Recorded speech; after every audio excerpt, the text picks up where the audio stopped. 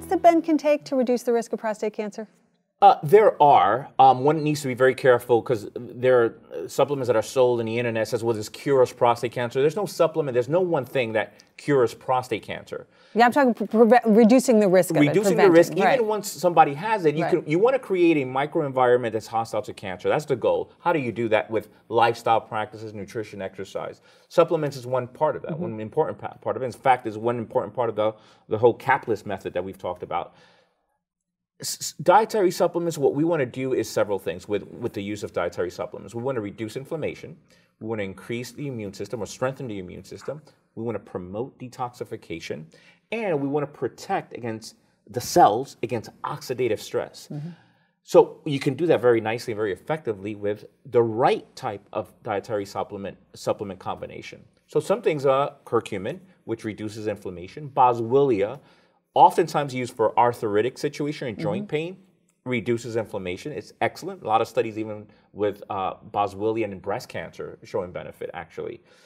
You want to use things like grapeseed extract. In one huge study showed that there was when they looked at men and all the supplements they took, only one reduced the risk of prostate cancer by 41%.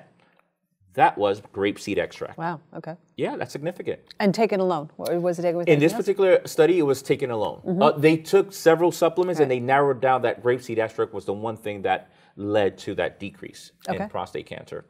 So that's significant. You have things like modified citrus pectin, which it's been published extensively and showing reduction of prostate cancer and even spreading of prostate cancer, at least in mice. We don't know exactly if that works effectively in humans. And in that case, are you taking supplements of the citrus pectin or eating a whole lot of oranges and grapefruits? So it's modified citrus pectin. So the pectin in grapefruit and oranges are not modified. They're a fiber, so you don't absorb it. It goes through your system.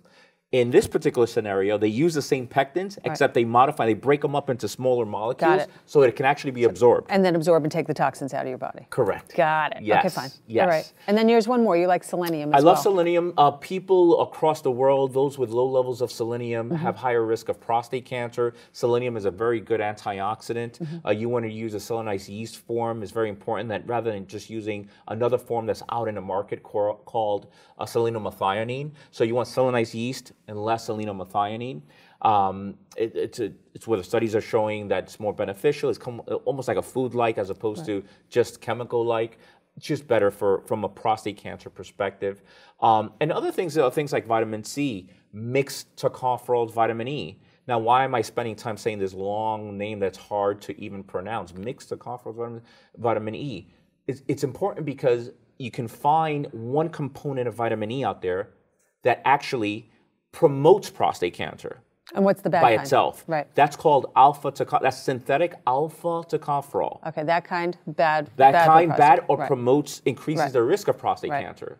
The one that's beneficial is mixed tocopherol. There's alpha tocopherol, beta, gamma tocopherol.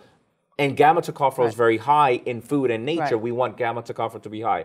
Not to be overly complicated or scientific, but that information is actually extremely valuable for the consumer. Right. So you want mixed tocopherol, vitamin E. Well, and I think the important part about all of this is that I would say natural medicine is not do-it-yourself medicine. So that even though we run out the names of these, always best to talk to a trained professional, naturopathic physician, or somebody that's clearly trained in herbal medications and nutrition. Absolutely. You have doctors out there, naturopathic doctors, functional medicine doctors that are out there. Seek them out and get that type of advice. I see a lot of patients just spending too much money on supplements. They come to my office, a table full of supplements, they're spending too much money, and narrow it down. They save money. They're getting the things that they actually need for their bodies. And doing it wrong can, in fact, be risky. It can be risky. All right. Thank you, Dr. Geo. My pleasure. If you liked what you just saw, we have a whole lot more with Dr. Geo Espinosa at our website, bottomlineinc.com. And do me a favor, share this, tell your friends. We have so much great information. Come to bottomlineinc.com.